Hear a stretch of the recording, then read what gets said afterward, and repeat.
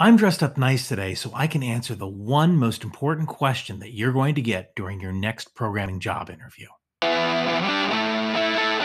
Now, something you learn here today could get you a job. So if you like the content, initiate a mouse click over the like button and subscribe so you can get informed of new videos. And if there's a topic you want to learn more about, leave it in the comments. During a job interview, you're going to be asked why you're leaving your current job. Now, if you're a college student and you haven't worked in the programming field, it's easy. Just say I'm graduating soon and I'm looking for work. But what if you have a job and you want to move on? You sure as heck might lose the job based on how you answer this next question. Now, during the course of your interviews, you're going to have to answer this question at least twice. So you have two opportunities to screw it up. At small to mid-sized companies, which is probably where you're going to apply, the hiring process is going to go like this. You usually have a phone screen with an HR rep. Then you'll have a phone screen with a medium to senior level software developer. If they like you, you'll probably be brought in for a panel interview with 3 people or so. One of those people is going to be a team leader. And these days, it could happen on Zoom too. The HR person is going to ask you, so why are you thinking about leaving your current job? They're asking this now because if you answer incorrectly, they don't want to waste anyone else's time.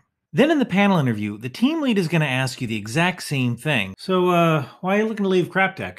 Because odds are he's hiring for his team and he doesn't want to bring anyone onto his team who's toxic. Now, I've been a team leader and an engineering manager. I know why you're leaving your job. The top 3 reasons why people leave their jobs is they hate their boss, they hate their coworkers, or they don't get enough recognition. So as a team lead, I already know why you're leaving. I just don't want to hear you say anything negative. I'm not saying to lie, but don't say anything negative.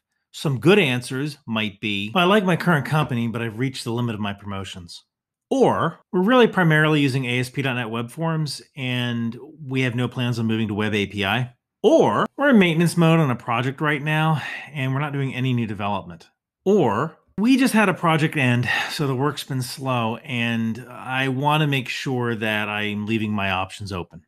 Those are all perfectly good reasons why you might want to leave, and I didn't say anything negative. Now let's see what you shouldn't say. Well, my boss is non-technical and really just stupid. Or, there's a lot of idiots running my company. Or, my ultimate goal is to start my own business. Or, I'm just bored here. Or, I'm not getting paid enough. I want to touch on that last one regarding pay. As a team lead, I pretty much know what the average salary of a programmer is, and I know how much I'm going to offer you. So if you're the kind of person who's going to leave your current job for $10,000, you would leave my job for $10,000. So just stay away from the subject of pay when it comes to leaving. Practice a short and honest reason why you're leaving your job so you'll be ready when they ask you that question.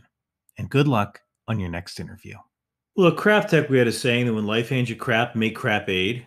Oh, crap aid. Wasn't that a benefit concert during the 80s? Yeah, I think it was sponsored by Metamucil.